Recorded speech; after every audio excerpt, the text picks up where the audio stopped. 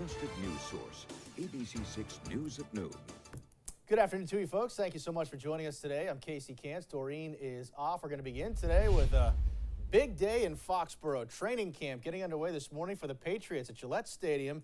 Day one, and a number of storylines to pick from. I want to get you the scoop from our guys on the scene. Sports anchors Nick Coit and Ian Steele live in Foxborough today. Gentlemen, good afternoon to you. Let's start with the quarterback. Big year number 2 for Mac Jones. Hey, Casey, yeah, welcome to Foxborough. We're back here. It is year 2 for Mac Jones. We've been here a few years covering this team, and this is a really interesting year going in, Ian, with Mac going into his crucial sophomore campaign. But really, it's the first day of training camp, first of all. And so I know I had my nice polo laid out for me last night. I shined up my apple. I don't think Bill really wanted an apple today. This comes from the guy who's had 2 weeks of vacation coming into the first day of training camp. But the players were rested, energetic. The crowd out here was great. Mac Jones was really the star of the show, though. The crowd was following him every chance that they got. They watched him in his press conference after practice, asking for autographs, and he obliged with a big wave and a big smile. Mac Jones, this is his team now, and that's become clear here in his second year. Let's show you some of the pictures here from training camp today. Mac was the first guy on the field today, so obviously impressive. And we heard yesterday too, Ian, Matthew Slater say that really this is Mac's team. He's taking ownership, he's taking leadership here, and obviously with the question marks on offense, where they're going to go, who's going to be calling the plays. By the way, it looked like Matt Patricia had the walkie-talkie today, so that's something that we're kind of looking at here, but he's going to take ownership of this offense, Ian. And Mac Jones said afterwards that this offense wants to play faster, and with the new coaching staff coming in with Matt Patricia, Joe Judge, and Bill Belichick now focusing on the offensive side of the ball, something to watch throughout this preseason is how fast this offense can play, because that seems to be something that they're focusing on heading into the early part of this NFL season. And we'll be watching not only the offense but the defense as well. There'll be some youth there. Obviously a big name in Malcolm Butler returning, so that's interesting to see as well in the secondary. So a lot of interesting things with this team, Casey, and we'll be covering it. We'll be looking forward to it every day here going into August. Like I said, it's the first day of school. The sports calendar turns to football season. Nick, the polo looks good. Ian as well. I'm glad you had it laid out ready to go this morning. Big times in Foxborough. Appreciate it, gentlemen. Nick and Ian will have a full recap of day 1 of training camp in Foxborough starting on ABC6 News first at 4 tonight. Appreciate those guys. Also today at Gillette, Elton John plays the first of his final shows in New England today and tomorrow. The music legend will perform as part of his last North American tour, aptly named Farewell Yellow Brick Road, the final tour. Elton John has been performing for over 52 years. His last show in the U.S., that will be at Dodger Stadium in L.A. It'll be his 2000th concert in the States. I'm talking a lot about that, talking about a lot going on in that little neck of our woods in Foxborough today with Patriots training camp starting. Elton John there now the next couple of nights, and I'll tell you, the weather is really cooperating today. Lots of sunshine, comfortable temps out there, Chelsea. Just a beautiful summer day. Good afternoon. Truly a picture-perfect summer day, probably in the top 10 so far this summer, because those temperatures are coming up into the mid to upper 80s range, which is seasonable, if not slightly warmer than average.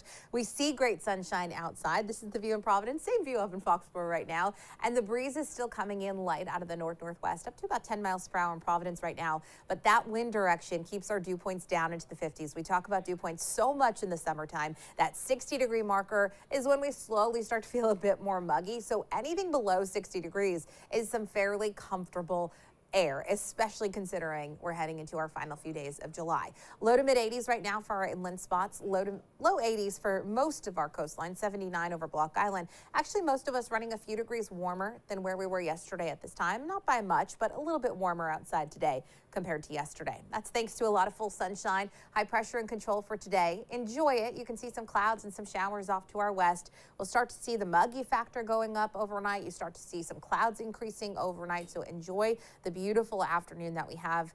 We have sunshine expected for the remainder of the day. I'll have much more on the chance of rain through the end of the week in just a few minutes. Casey? All right, Chelsea, we'll check back in. Thank you. To local consumer news now. Topgolf teeing off in Cranston. Developers breaking ground this morning on a new location on Sakanasa Cross Road.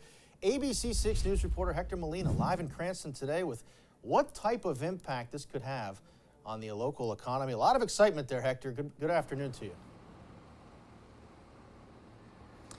A lot of excitement for sure, KC. Well, this huge dust lot you see right behind me will be turned into 215 yards of fairway for a driving range that plans to bring hundreds of jobs and a significant amount of revenue that plans to just be a springboard for Cranston and the entire state of Rhode Island. Now, Mayor Ken Hopkins tells me Topgolf will create about 200 jobs, and the majority of those positions will have a starting salary of about $70,000. 200 jobs that plan to have a ripple effect as new businesses are planned for nearby Garden City as well. And the mayor tells me there are some future plans for hotels in the area. Now, the interesting part about this project is that the infrastructure of the range is being funded by the Tiger Grant that was secured by Senator Jack Reed and zero funding by the state or city of Cranston. We did not have to give them one penny. The city is going to reap the benefits of all of this economic development.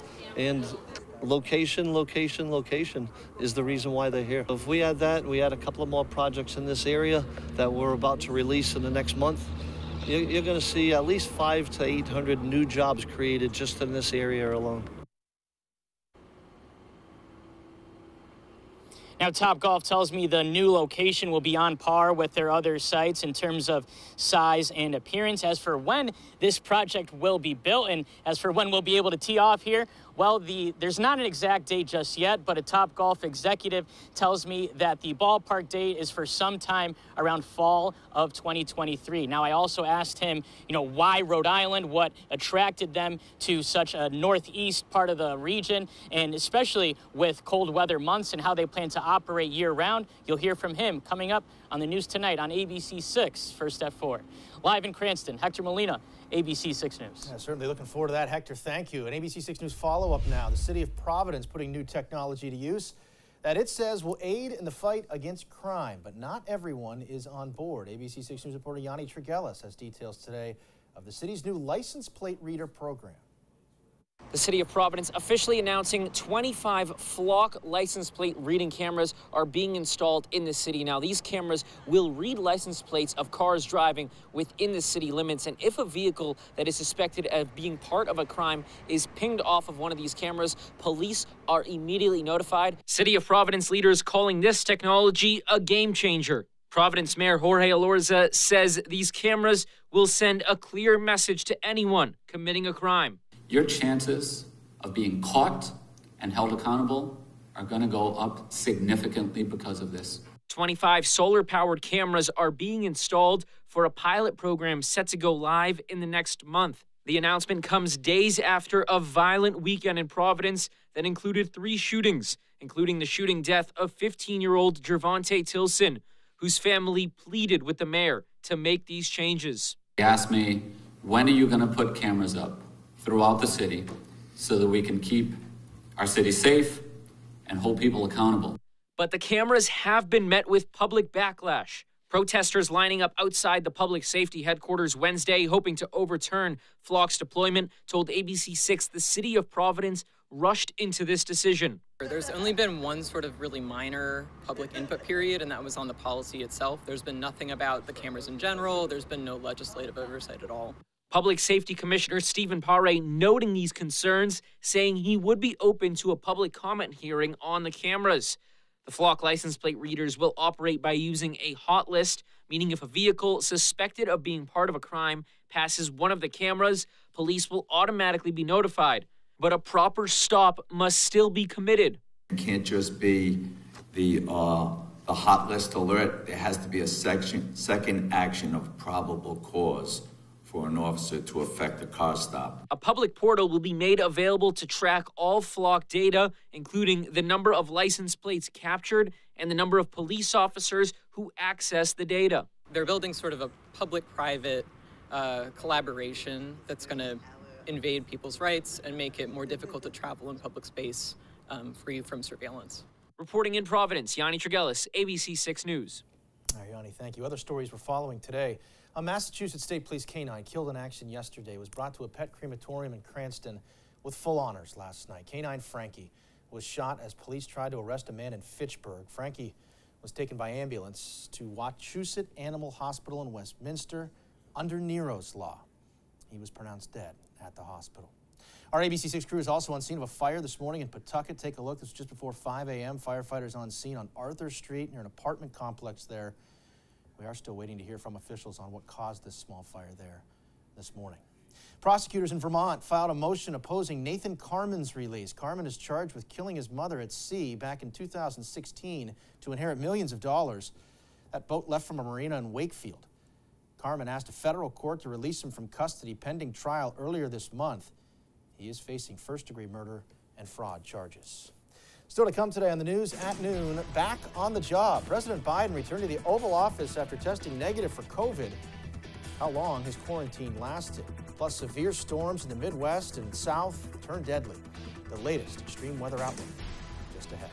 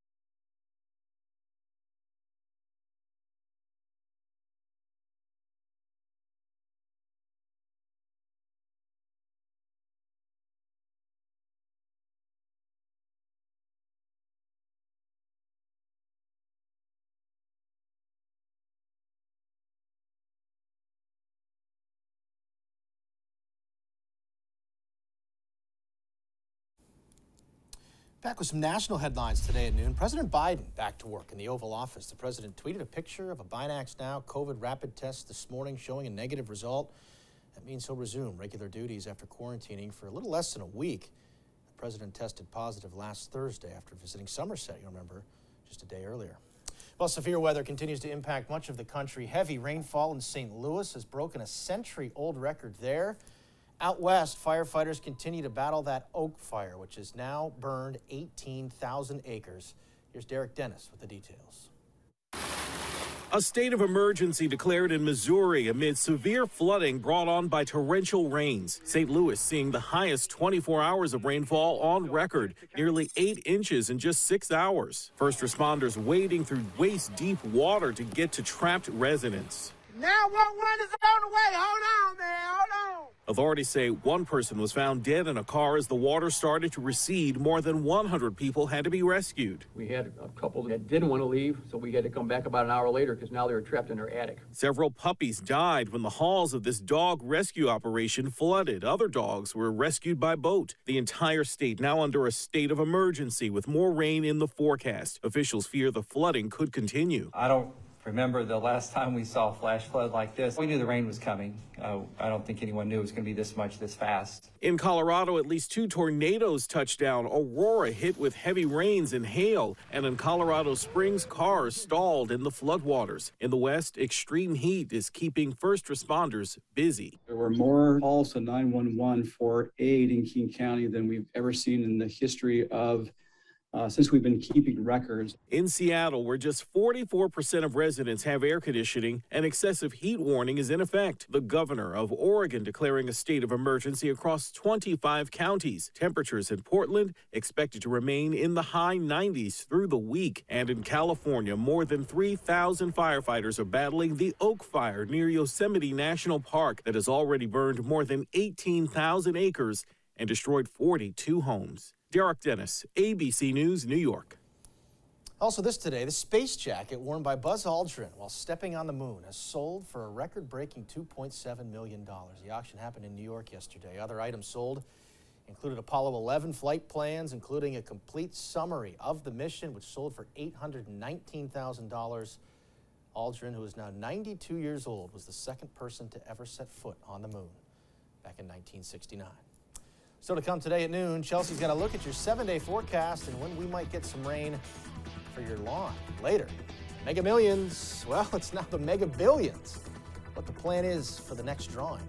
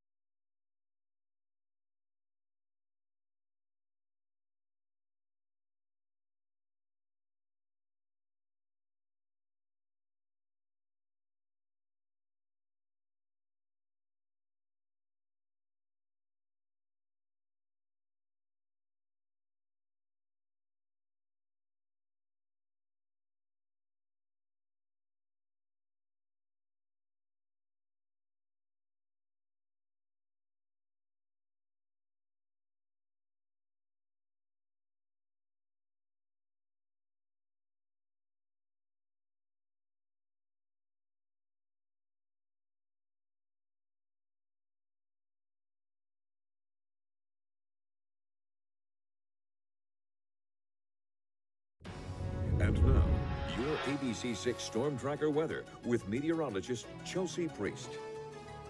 A really good-looking day across southern New England. We have mild temperatures, but low humidity levels and perfect blue sky. Look at how calm things are over Block Island right now. In fact, the wave heights have dropped significantly from where we've been really for the last week, along with that rip risk. Rip risk finally at a low level today. So if you're getting in the water, of course, you always want to use a little caution, but things should be much calmer outside today. Temperatures at the coastline topping out in the low 80s as we head into the afternoon. Sitting around 80 degrees in Newport right now, 83 in Westerly, 79 over Block Island, 83 in the Providence area, 83 in New Bedford as well. A few degrees warmer right now than where we were yesterday at this time, and we'll come up to slightly warmer than average temperatures into the afternoon. That average high is 84. That's what we hit yesterday for a high. But for the rest of the 7-day, temperatures should be topping out in the mid to upper 80s range. I also want to point out as we head into our final few days of July that the sunrise is getting a little bit later and that sunset starting to get noticeably earlier, happening at 8:09 p.m. Of course, still a late summertime sunset, but certainly much earlier than where we were at our peak late sunset time, which was in late June. The breeze right now is coming in out of the north to the northwest, about 5 to 10 miles per hour, continuing to just keep us with this really comfortable air in place. Almost all of us have dew points in the low to mid 50s right now. Very dry, comfortable air for this time of year, for the later part of July. It's the time of year that you expect the heat and humidity. We had plenty of that so far this month, so it's nice to get a little break. And you're going to want to enjoy it because what happens over the course of the next 12 hours or so is that muggy factor does slowly start to climb. And into tomorrow, we really peak. We do have some rain coming into the area. It's also going to feel very humid outside through the day tomorrow. Still feeling very muggy as we head into Friday, but as we head into Saturday and even into Sunday, that muggy factor does drop. It looks like we have a really nice weekend ahead of us. Satellite radar image right now shows you the dry conditions continuing. High pressure is in control, and you can see dry weather for all of the Northeast. Now, a little bit of a wider view does show you some shower activity, some clouds off to our west. We're going to be tracking this system as it gets closer to us for tomorrow and into Friday. I have some rain in the forecast. It's not much, but some hit or miss showers and brief downpours possible at times Thursday and Friday. Let's go through things hour by hour. Mainly sunny outside for the rest of the day today. We're partly clear overnight, and as we head into tomorrow morning, you're going to wake up. It's going to feel humid outside. We start to see some on and off showers, and with the high humidity, there could be a few downpours. Now, honestly, the downpours would be good. We need the rain. What we're looking at as we head into the evening hours, a lot of clouds still lingering, some on and off showers at times into Friday as well. I don't think either of the days are washouts, but the risk of some scattered showers are there, and with the high humidity, there could be downpours. As of last week, we have moderate drought conditions for the majority of the area, severe drought conditions up towards Boston. This drought monitor will get updated tomorrow morning, and I would expect some of that severe to expand a bit because we haven't had any rain over the last week. We don't have any today. Mid to upper 80s out there. It's still comfortable. Overnight, we start to feel more muggy, and then tomorrow, more humid day, more clouds around, but you'll get pops of sunshine as well. Temps should still be in the mid to upper 80s range, but some isolated showers, brief downpours possible. That continues into Friday, but we become sunny by Saturday afternoon, and it looks warm and less humid for the weekend. Casey? Sounds good, Chels. Thank you. Still to come today on ABC6 News at noon. By now, you know you're not a winner, but the Mega Millions jackpot now soaring past $1 billion for the next drawing coming up on Friday. Got details on a second chance in the Ocean State.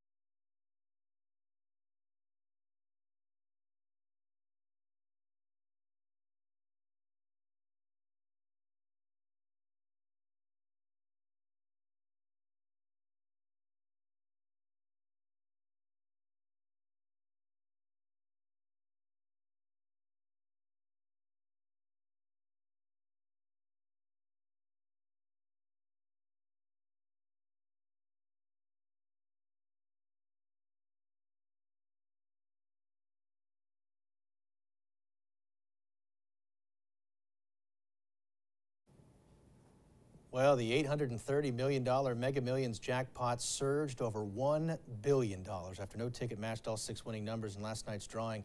Next drawing will now be Friday. If there is a winning ticket, it'll be the third largest Mega Millions jackpot prize in the game's 20-year history. There's also this, too. Heavy traffic crashed the Mega Millions website soon after the drawing last night. There were 8 match 5 winners, and then one had the 3X Megaplier. That wins you $1 million. None or in Rhode Island or Mass. A reminder, too, there is a second chance if you didn't get any cash for the Mega Millions drawing last night and live in Rhode Island. The second chance drawing is for free Red Sox tickets. Here's how that works. If you enter your Mega Millions ticket in an RI VIP Lottery Club account, 3 winners will be picked today to go to Red Sox games in August. Winners of today's drawings will be contacted within 2 days. We'll be right back in just a little bit. Stay with us.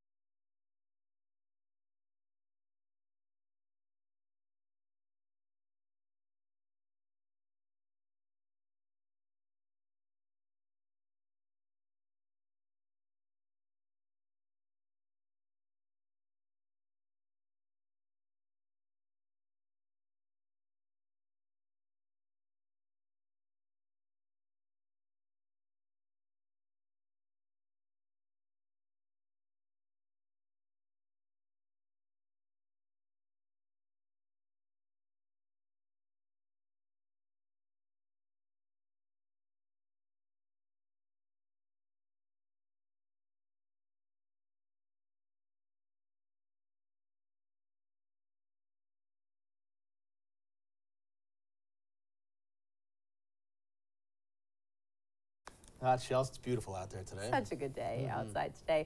Sunshine, warm temperatures, but still really comfortable, especially considering it's late July. We head into tomorrow. That muggy factor is back full force. It stays muggy for Thursday and Friday. We'll be more comfortable for the weekend. We do have some scattered showers Thursday and Friday, some downpours, a few rumbles of thunder possible. We'll take what rain we can get. We desperately need it at this point, but I don't think either of the days are going to be washout days. You'll even get some sun at times. I'll hang on to these for tomorrow. Yeah. Appreciate it. Yes, thank you very much. Thank you, folks, for joining us today as well. The news continues first at 4, and for news and weather anytime, you can check us out at abc6.com. Thanks for watching. We'll see you later tonight.